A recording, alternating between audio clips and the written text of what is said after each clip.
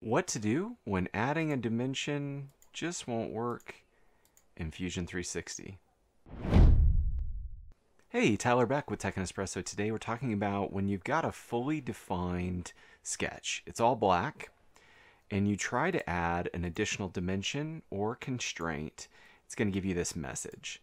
First, this message is just asking, is it okay if this becomes driven, meaning a measurement? So this measurement gets the brackets and you can't really double click on it. You can't change it. So what can we do instead? Well, a good rule of thumb is to delete the dimension that you know you don't need or is closest to the one you don't need, right? So if I'm trying to drive this angle, then maybe if I get rid of this height over here, that will allow me enough modulation, flexibility, whatever, to manipulate it or change it to 110 now. Great, so now that dimension is there. So a good rule of thumb is when it is fully defined and you need an additional dimension, you can delete or you can right click and choose toggle to driven. And now this is a measurement.